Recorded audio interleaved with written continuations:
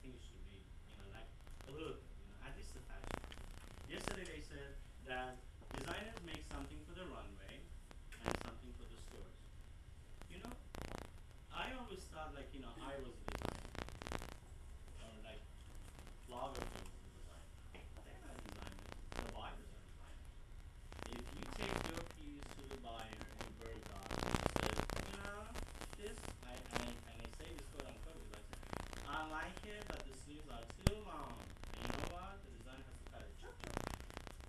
This, the designer knew that the sleeve should be covering here. The buyer from the burgers as well. So the designer is your buyer. You're not a designer unless you have something that you make. Logaflow is maybe the best designer because everybody respects him. He's a god as far as fashion.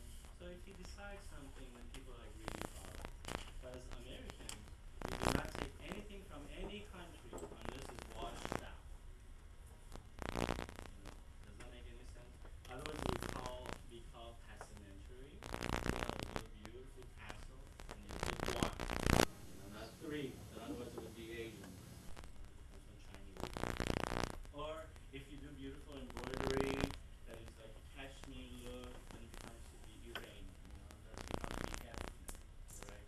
But then they take like beroukhim, which is one of my other favorite designers. He takes things and in charmed way, he takes very foreign objects, but in a charmed way, he makes it very American. Then he takes this beautiful mosaics and he creates beautiful stone, like how do you call it, stonework, with sequins and stuff, beadwork. And then people look at it and say, wow, this is so beautiful. But it came from a book somewhere he studied. Because they published just recently a new book on his work, that where he gets his inspiration.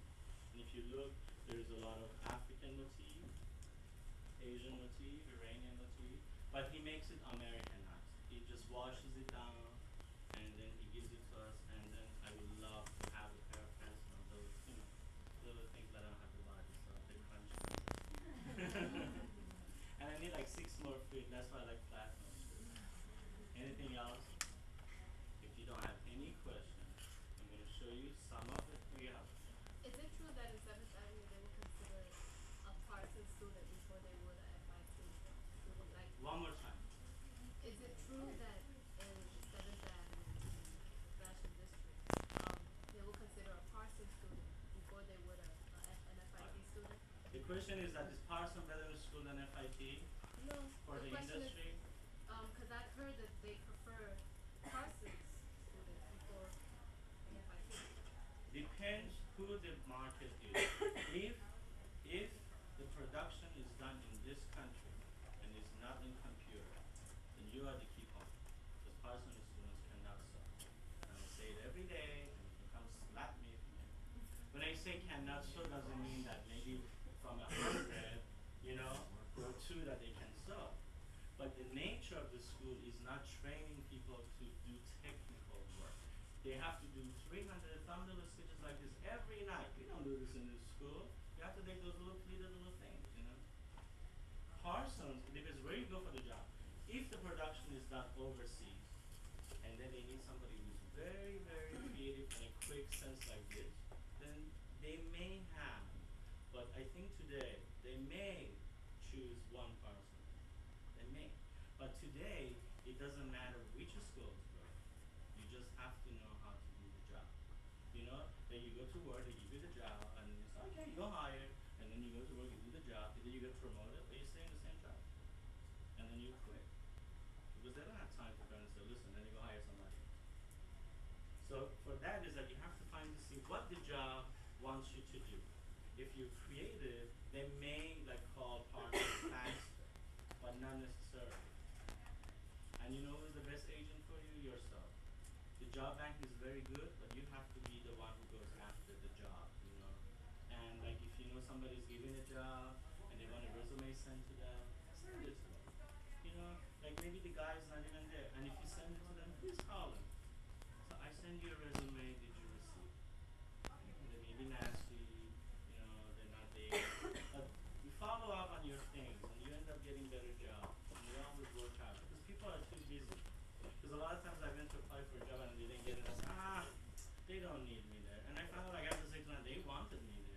the guy who was supposed to give me the job, it was his last day of working there. He interviewed me, so my resume ended in his desk, and the next day the person came in, couldn't find the resume. So they didn't know I went to the interview, but they wanted somebody who knows how to make muslin. So you see, you have to follow up. You have to follow up, and you have to know what you can do. Anything else I can say? I'm going to show you a few little pieces of the things that I made. That a lot of times people say, "Oh, this is easy miyaki." That's fine. Give me money, call it easy miyaki. Or they say, "Does anybody wear this?" Or like it's a leftover fabric from one company because it's the best company. You can go and buy things on the street, open market. And then maybe Donna Karen used the fabric, right? And she made something, and then I go to the store, and the guy says, you know, in the wall, in fabric shops they always advertise. They have the dress here. There's a DKNY, and the price goes up. Okay, that's fine. So you buy that fabric. That's wonderful. You know why? Because it's already been legalized. Somebody blessed it. Donna Karen. So you kind of show it to your customer. You see, I can make this dress, but you have to find a way to do it because a lot of times designers make something and then you find out by doing alterations that is not good to make, like with a stretch fabric that has rayon in it. You cannot make leggings because their knees are sad. And now we charge us $25 and takes the knees out. So it's good. I love designers. I told you.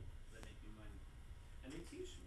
So then you know that if you make like a beautiful bias dress from it, then it will not stretch as much. It will be nice. You see, I have Donna Karen fabric. Would you like a dress from me? We're seeing like a from this fabric, and the customer says, yeah, these are really good. Because we all ultimately want to look the most beautiful way on the runway. I interview a lot of children, you know, I call them like 16, 18 because I'm old already, that I ask them, you know, do you like fashion? And they said, I hate fashion. And then we look at them, you know, they're wearing like nose ring, tattoos. That's fashion. So they really don't know. They think fashion is what you probably think that is the couture thing that you see on the runway. That's not really fashion. That's an illusion. Fashion is what is in the street or in the club. So that's it.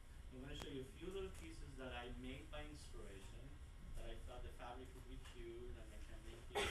And some of the pieces are sold and some of the pieces are still like the sample. So I'm going to ask all my friends to stand up who's wearing the clothes and who walked in the street with me on the same day. And this is the whole thing about making fashion. You can come up. Come up, come up, come up.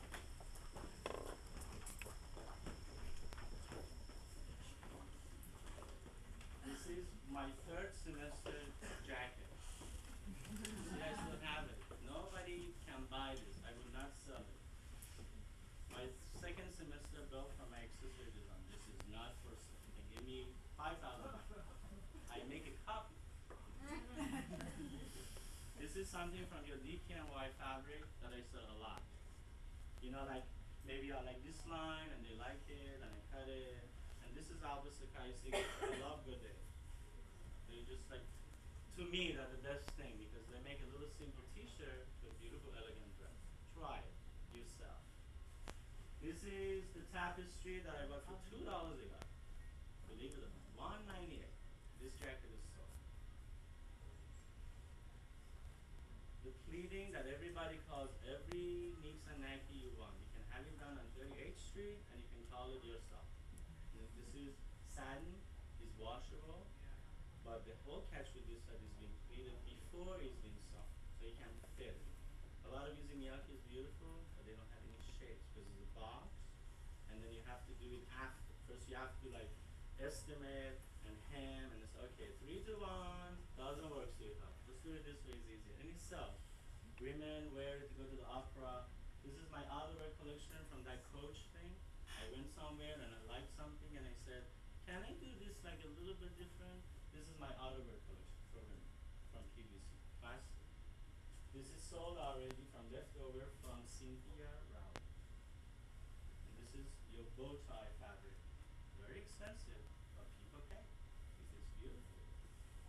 The little piece they make the sash woman.